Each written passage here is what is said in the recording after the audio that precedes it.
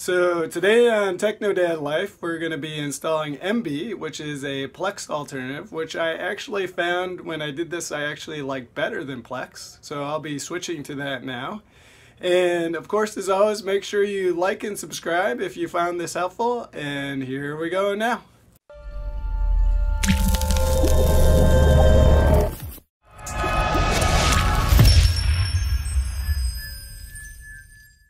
Okay, we start by going to Docker, and then in the search bar we're going to click Emby, and we're going to click on the first one, the official Emby media server. Click Start, then click Close when that is done, then click on the Emby media server. First click Info, and so we're going to need some of the information here. And next we're going to go back to our Emby media server. Oh, but before we do that, we need our GID and our UID, and you can find those by going to Shell in the Box, click Web Client, click Advanced, Proceed, log in as root, type in your password. Then you're going to type ID and then your username. My user is user1. So for us, the UID is 1000, the GID is 100. We're going to go back to Openmediavault, go back to Docker. We're going to click on the Emby server, run image. We're going to name the container Emby, restart policy always, host adapter. So for the UID, for me it was 1000, and then click Commit. The GID was 100, click Commit, and then the GID list we're going to put also 100 and commit. Next we're going to go down to the container path. We're going to put a / for config. And so what we need to do now is make a folder for Emby in our app data folder. So we're going to click on our network. Here's the Openmediavault folder. I'm going to double click on app data.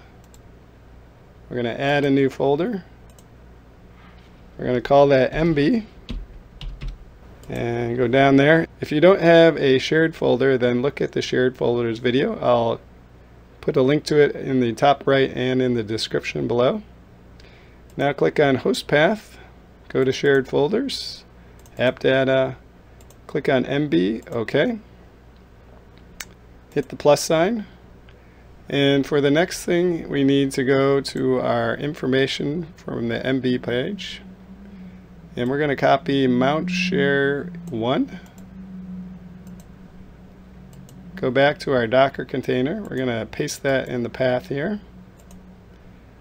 And then we're going to go back to our shared folders, and we're going to click on media and OK, and then hit the plus sign.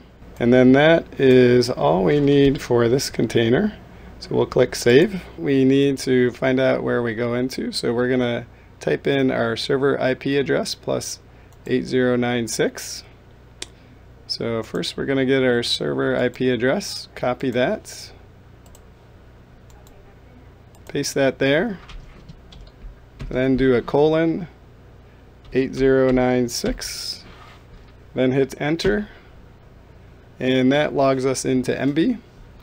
And so first we're going to pick out our language, and for me it's English, United States. I don't have a Emby account or user, but if you do, that's where you would put it in for right now.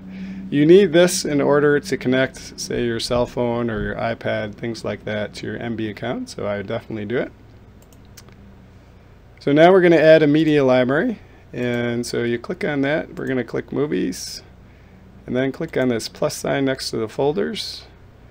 And now we're going to scroll down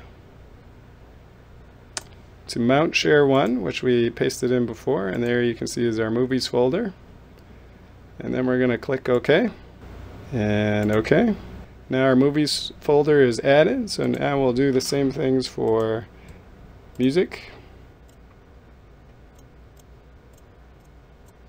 And then TV. And let's see, I don't remember if we have a books on here, but we'll take a look.